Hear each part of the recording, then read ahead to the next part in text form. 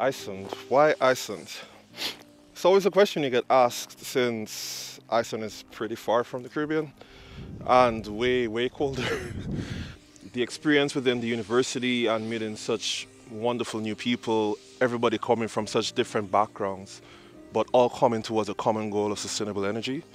It just gives hope in such a sense that there's so many of us who are actually trying to make a difference, trying to actually make things better.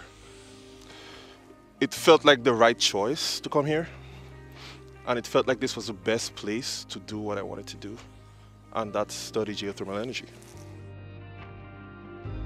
It's so funny, I think I saw the Iceland School of Energy ad on Facebook.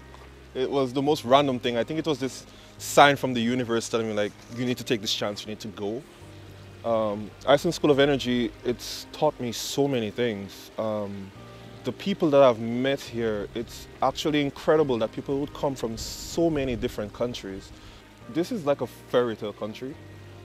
You hear the land of fire and ice and you see literally this insane experience of such a perfect volcano, I call it. It's like a tourist volcano. All the conditions are actually perfect for you to actually go visit it. People who would have studied stuff like volcanology all their lives would have not been able to experience a volcano like this. So it's perfect place, perfect timing to be able to come to witness such an amazing thing.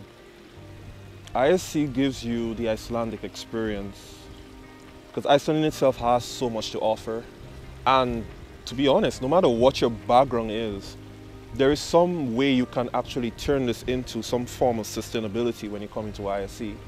It's actually a great benefit. I mean, look at me, I'm literally sitting in an active geothermal field, just looking over the mountains, and I can just see a geothermal plant. And I feel like this is a great place to start. So I think that anybody looking to the sustainable energy, I think Iceland is the way to go. ISC is the way to go.